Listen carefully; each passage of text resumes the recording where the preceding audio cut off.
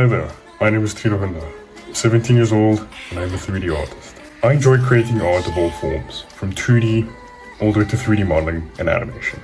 I believe that through art, one can effectively convey and express a story in a unique way. One of my core strengths in this field is the ability to come up with something unique and different. Ever since I was little, I played more than 6 hours of video games in my Xbox 360. I just enjoyed being in that virtual world as if I were actually there.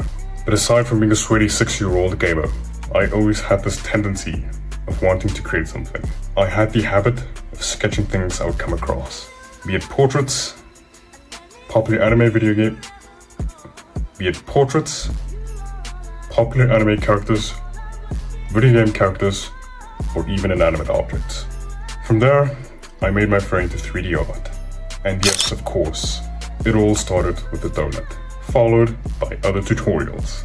And from there, I began expressing my creativity in 3D through Blender.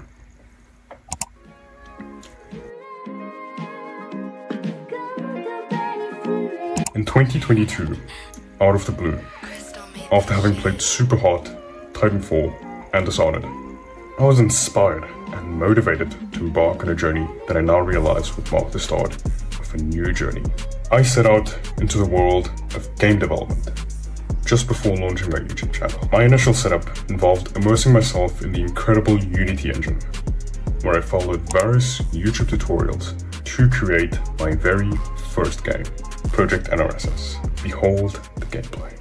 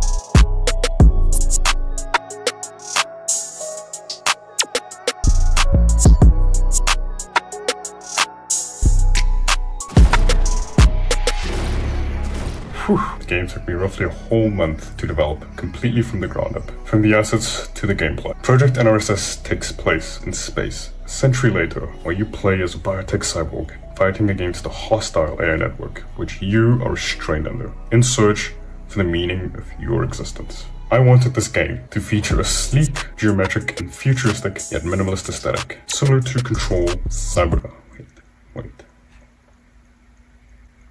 Yes, alright, let's do this. Similar to Superhot, Deus Ex, Ghost in the Shell, Control, and the movie Oblivion. This particular design pays homage to the sci-fi minimalist aesthetic, staying true to minimalist elements while keeping the overall design sci-fi. This particular design is inspired by various video games as well as content.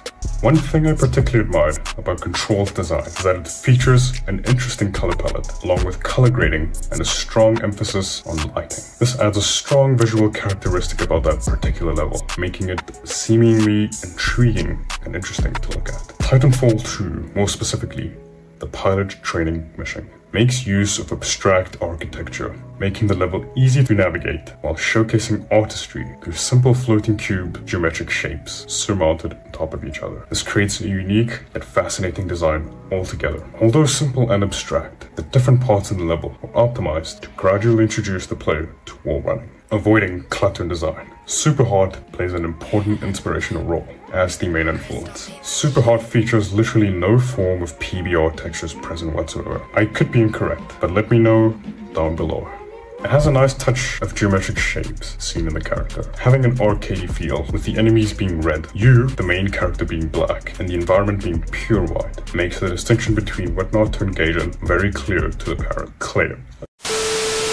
This makes the distinction between what not to engage in very clear to the player. After having observed the differences in design and contrast between these games, I set out to create my own unique level for the game in Blender.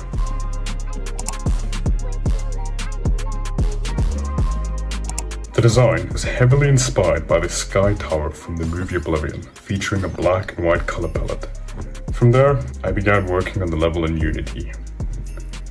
Along the way, I made small modifications to the level as I went on. Having the level in place, I started to work on the player script and the mechanics for it. The objectives were camera movement with smooth interpolation, movement that had a smooth interpolation between coordinates, a raycast-based jump system that can be used for ground detection as well, and finally, camera bobbing. Upon completion, my code was buggy and most of the stuff didn't work. I couldn't find a solution to fix it, so I gave up and used a pre-made character controller instead, modifying the code and parameters as I went on. After that, I followed a tutorial about making a weapon system that allows you to holster, equip, or switch your weapon. Obviously, upon testing and iteration, there were bugs present, but so far, I was happy with where it was, then moved on to making the actual game level. I started with a simple training mission that I could work off of to improve over time. The logic was straightforward. The player spawns in, they hit a level trigger which will display a message, hinting that the player press E to pick up the weapon. From there, the level is triggered. The player must shoot down all 6 targets in order to advance. Once they have all been shot, the menu will trigger and the control will stop working. Lastly, I began creating the assets from scratch, from the props to weapons used. For this part, I took inspiration from various weapon designs and used a set of pre-made hands made for animation. After that, I imported the assets into the engine. Having the weapons and arms in, having the animations in, I tweaked the animations in the animator graph. Whew, it was quite stressful, not gonna lie. Once I completed the daunting animation phase, I swapped the arm models with robotic ones. I couldn't begin to contemplate which looked better, so I decided to move on to post-processing and switch the render pipeline from URP to HDRP. Already the game was looking fantastic. I constantly experimented with the final look before turning back to the game library. And finally, there it was.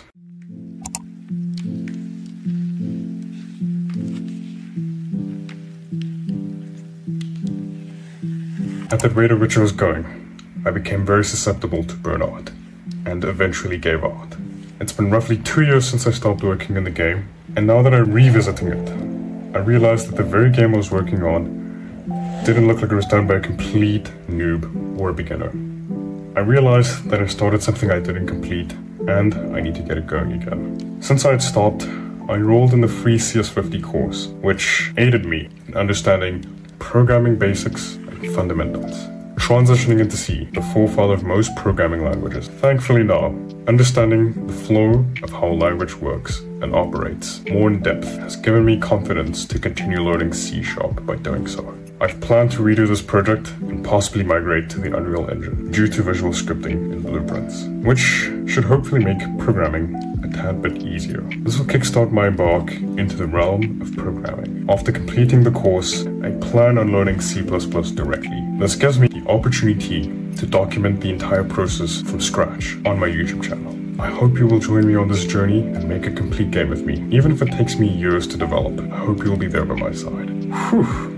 Starting from now, the journey continues with me moving to the Unreal Engine and possibly developing smaller projects to hopefully better enhance my skills as a developer. So yeah, let me know what you think in the comments. If you're looking forward to this game, and if you want more content like this, be sure to hit that subscribe button, leave a like, and comment your thoughts down below. Thank you so much for hearing my story, and let's see where this game goes. Bye bye.